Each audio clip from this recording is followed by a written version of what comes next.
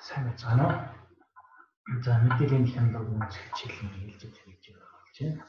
За одоо хийж байгаа Excel програм хүснэгтэнд за томъёотой ажиллах видео руугээ. За томъёотой ажиллахын тулд дараах хэлбэр байрны зардлын мэдээллийг за 2019 оны 1 сараас 12 сар хүртэл байдлаар дараах байдлаар хэлсэн мэдээлэл байна. За Excel програм дээр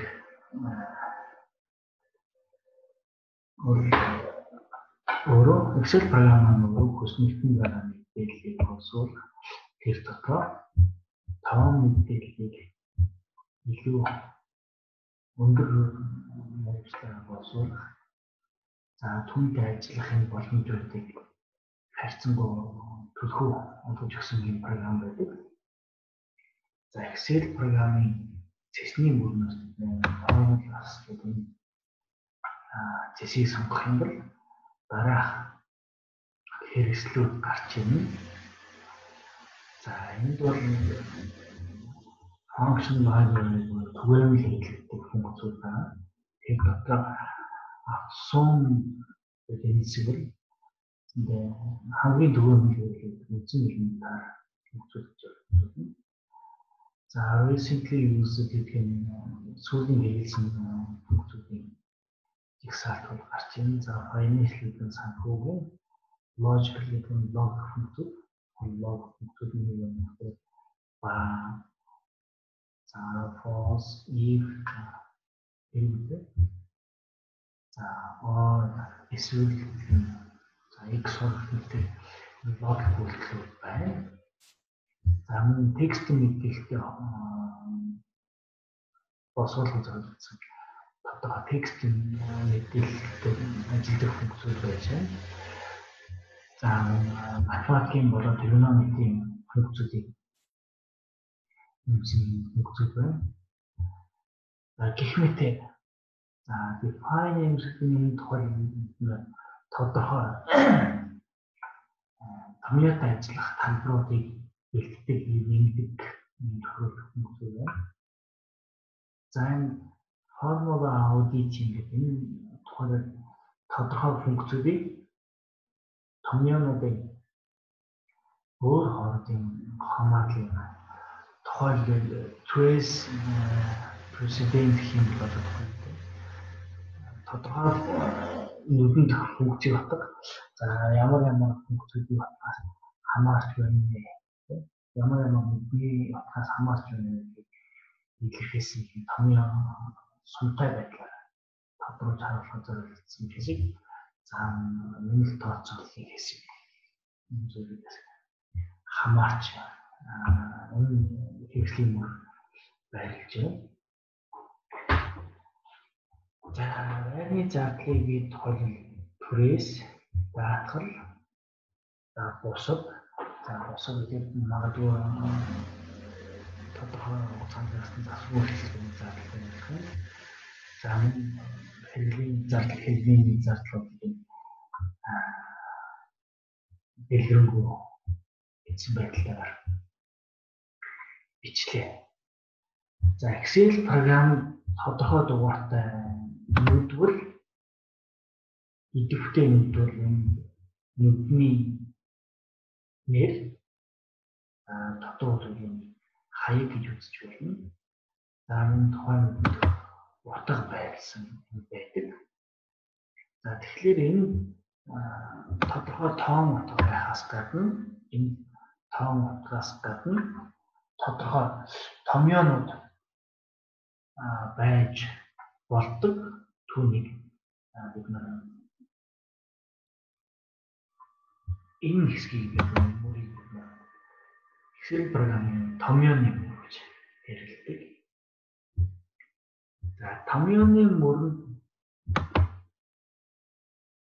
томъёо оруулахдаа бид за ямар нэгэн математик үйлдэлийн тэмдэг заавал тавьж өгсөй байдаг. Тухайлбал энэ тэнцвэрийн тэмдэг биччихье. За энэ би тэнцвэрийн тэмдэг бичгтээ тухайн би нийт зардлыг нэг сард гарсан нийт зардлуудыг бичих гэж байна. Тэгэхээр нийт зардлууд яах вэ? Түрээс за бид нар энэ тодорхой тоон утгуудыг нэмэхдээ тухайн нүдний хаягийг нь авдаг. За түрээс энэ зардал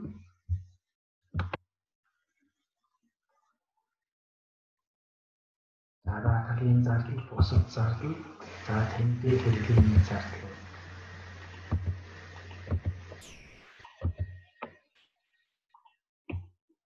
Нэмэгдэж тооцогдох нэ.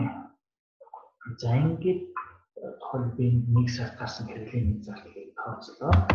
Энд би яасан гэхээр нүд бүрийн тухайн чихрэгжлийн нэмсэн гэмтэл хийлээ. За Excel програм бол үйлдэлүүдийг хийхдээ математикийн байна, логикийн байна, өөр бусад үйлдэлүүдийг хийхдээ тогтсон системийн дагуу үйлдэлүүдийг хийдэг, өөр үйлдэлүүдийн тест дарааллыг тогтсон стандартын дагуу тогтоож өгдөг. Тухайлбал хаалттай илэрхийлбэр бол хаалтанд дох үйлдэлийг эхэлж хийдэг. За нэмэх хасах үржүүлэх хуваах үйлдэлүүд, нэмэх үржүүлэх хасах үйлдэлүүдээс өмнө үржүүлэх хуваах үйлдэлүүдийг хийдэг. За хаалтгүй байх юм бол үржүүлэх хуваах үйлдэлүүдийг зүүнээс нь баруун тийш дараалал хийдэг гэх юм уу. Энэ үйлдэлүүдийг хийдэг байх. За түүнээс гадна тухайн саяын энэ байдлаар тодорхой функцүүдийг нийлбэрийг болохдоо бид нэр яагаад детальч нэмсэн энэ өөрөө жаахан төвөгтэй байдаг учраас бид тухайн хялбар томъёонуудыг хэрэглэх шаардлагатай байдаг. Эндээс би автосум функцийг ашиглаж байна. Өөрөөр нийлбэрийг болох гэж байна. За ингээд автосум функцийг ашиглахдаа би яах вэ гэхээр эдгээр функцүүдийн нийлбэрийг олж ашиглах гэж байна. Сам функцээ бичлээ.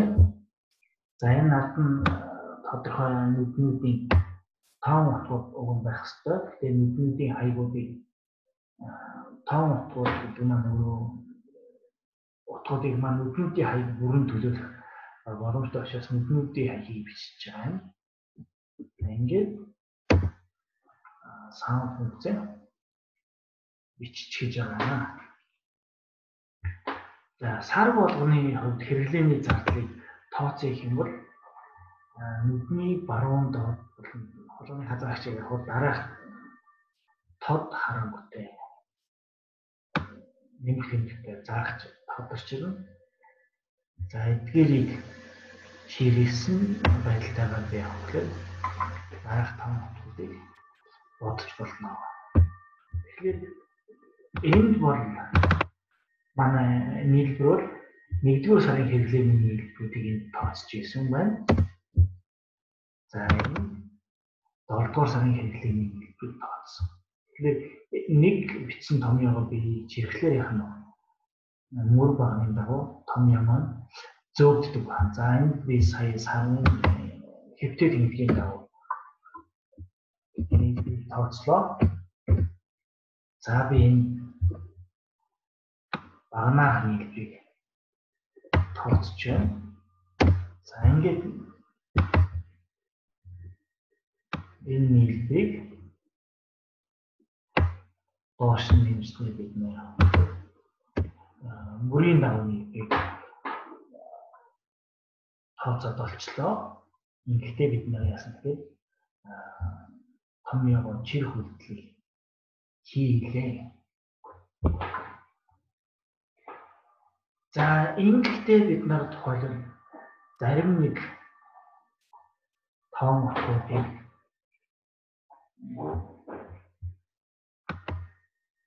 тодорхойлон тооцож болдог.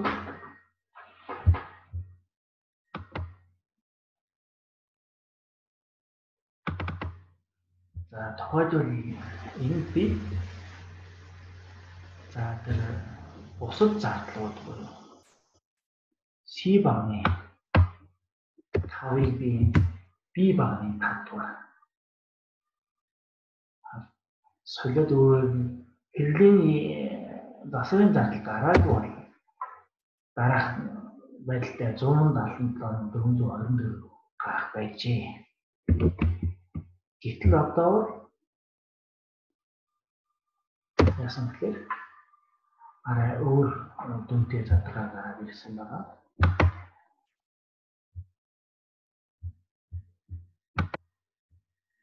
За тодорхой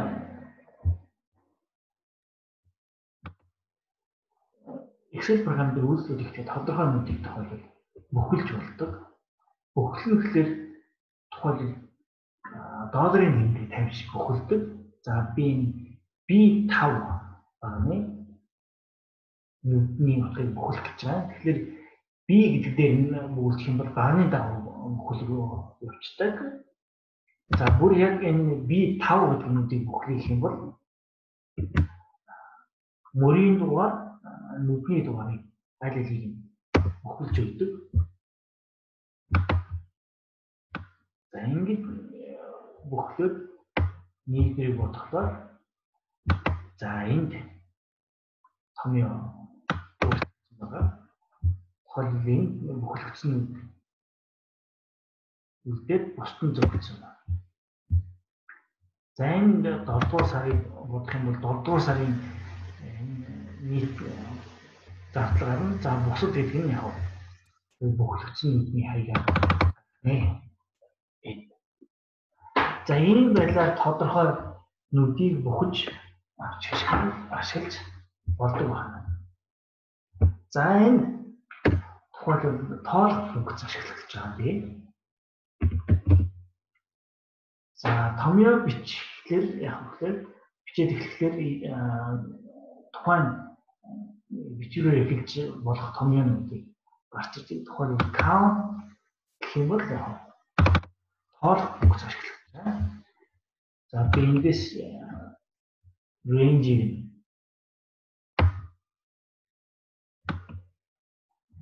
тоолох мужаа зааж өгнө гэсэн үг. За ингээд тоолох юм бол бид нарт тухайлбал энэ А багнаас энэ хөтөлбөртэй 9 багт тоон утга байна гэсэн үг тоолж өгч байгаа. Тухайлбал count A гэх ялгааг нь харъя. За count A гэх юм бол тоон утгуудыг бус хоосон биш утгуудыг бүгдийг тоолж өгдөг. За энд 9 count функцээр зөвхөн тоон утгыг тоолж байсан бол count A бол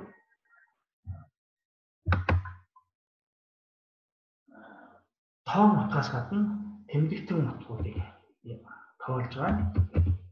За би энэ count blank функцийг ашиглавал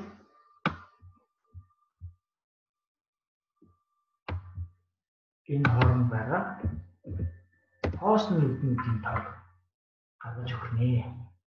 Энэ бол одоо энэ 6, 7, 8 сар халаалтын мөнгө төлөвлөдөг тооцоодог учраас за бусад сард 9 сард тоог гарсан байна. За энэс гадна тухайлбал зарим нэг статистикийн функцүүдийг хэрэглэж үзүүлээ.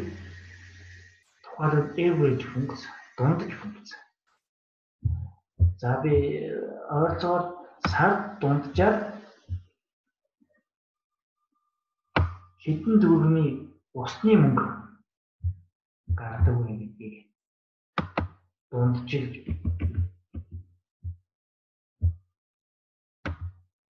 бодъё. Average функцээ бичээд за дунджийг тооцоолох гэж байгаа range бичих юм байна. За сар дунджаар 15,503 төгрөг 83 мөнгөний зардал гарч ирсэн байна гэж. За минимум функц ашиглая. Минимум функц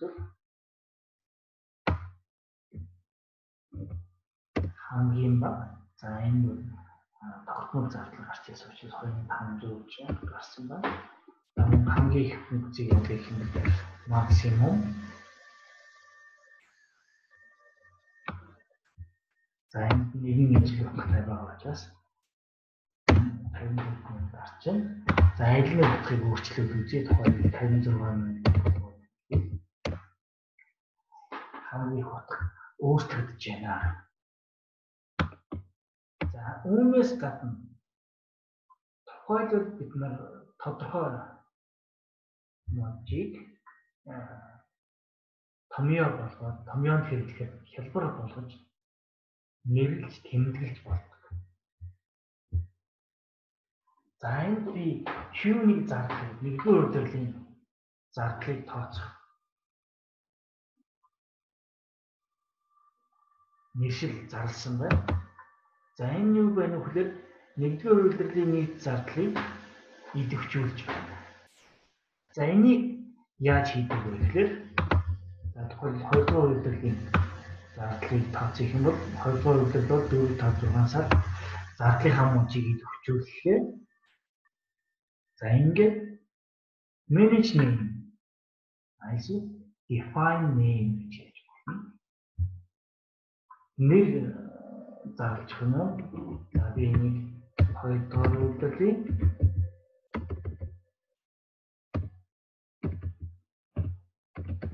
зардал гэдэг нэртэй талбар зарлж өгнө. За энэ идэвхжүүлсэн мөн харагдаж байна. За энэ юунд хэрэгтэй вэ гэхээр за би энд нэгдүгээр удирдал гарсан нийт зардлынхаа функцийг ямар хэмжээний зардал гарч вэ гэдгийг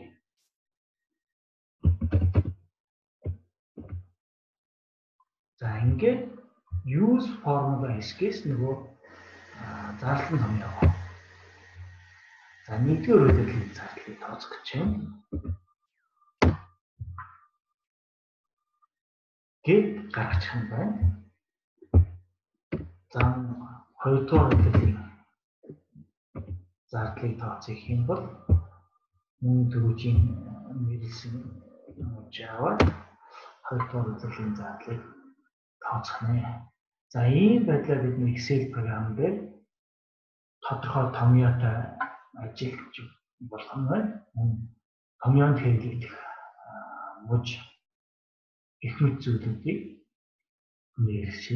нэрлэж шаардлагатай томъёонуудыг зарлж ашиглаж болох нэ. Ингээд энэ удаагийн видео жишээлбэл дуусч байна. Дараагийн хичээлээр бүгдээрээ статистикийн боловсруулалт хийдэг дата анализтай хийж сурах юм аа. За баярлалаа.